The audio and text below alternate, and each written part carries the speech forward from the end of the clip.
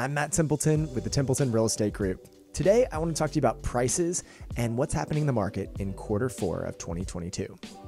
Now, before I get to that, I want to direct your attention to two links. One, if you're looking to find out what your home is worth, click to get our free home value report.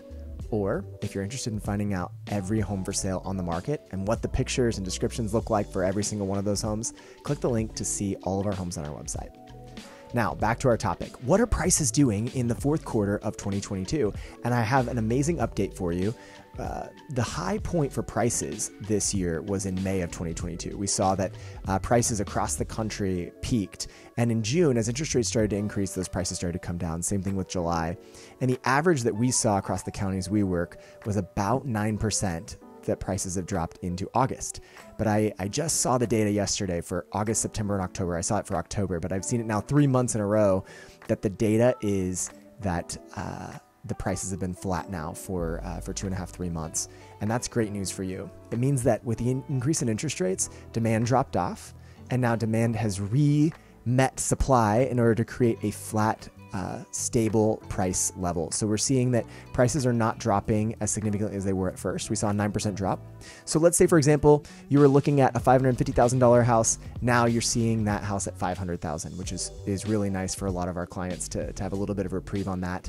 And the best thing for buyers is that they're not having to compete as aggressively. We're seeing sellers contribute to closing costs, especially buying down rates. We're seeing them paying for title coverage again. We're seeing home warranties, and we're seeing negotiations on repairs. It's back to a more balanced market where buyers don't have to feel harangued by the way that negotiations go. So it's a great time to buy. With the way that we're negotiating interest rate credits from sellers, we're also able to get a lot of our interest rates lower than the market interest rate. So if you're thinking about buying, it's actually a great time to buy. Prices are down, there's way less competition, and we can work through the interest rate increases together as long as we're strategic. And that balance of prices has meant that we've stabilized and we've cooled down. Now, many people ask me, well, Matt, if demand has gone away or demand continues to go down because of interest rates, because of interest rates increasing, what is causing prices to stabilize? And here is what's causing prices to stabilize. Whenever prices come down, sellers have a choice of whether they will meet the buyer at that price and say, yes, I will sell at that price as well. And many sellers are saying, I'll just stay in my house if I can't get a higher price or if I can't find another house to buy. And so many people are choosing to stay in their homes. That's perfectly fine. If you don't need to sell, stay where you are. But that lack of supply is keeping, with a lower demand, a little bit lower demand than we had earlier this year, that's keeping prices stable. So we don't expect prices to plummet.